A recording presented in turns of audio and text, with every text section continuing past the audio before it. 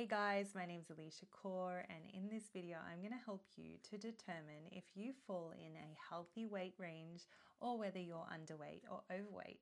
And how we will do that is using a BMI calculator or a BMI chart.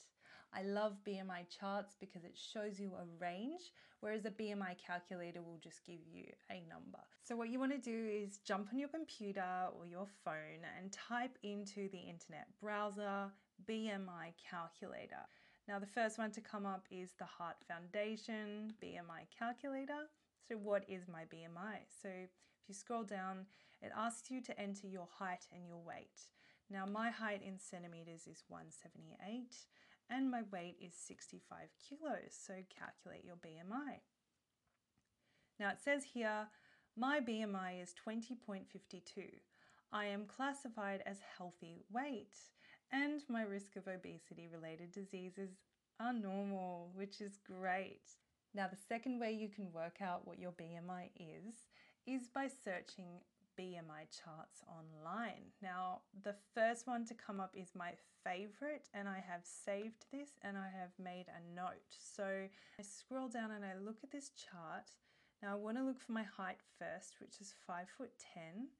So I go across and then I look for my weight at the top, which is 65. So I fall into here, this middle category somewhere. So scrolling down, that will say 20. So it's exactly the same as what the Heart Foundation website told me, except here what I can see is that I'm within this green zone, and this green zone means that I am healthy, which is fantastic. Now, looking back at this chart, I can see here that there is an underweight category in blue, an overweight category here in yellow, an obese category, and an extremely obese category.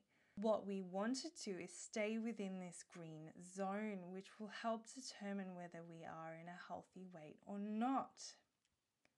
If I was for, say, 56 kilos, I would actually be starting to fall in this underweight category.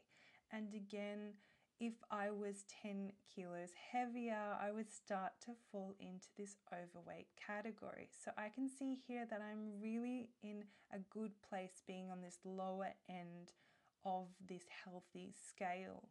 Now, if you are in this healthy range, that is a great thing. If you are either on the lower end or the higher end of this scale though, keep checking your BMI regularly. If you fall either into the underweight or the overweight range, now don't be super concerned.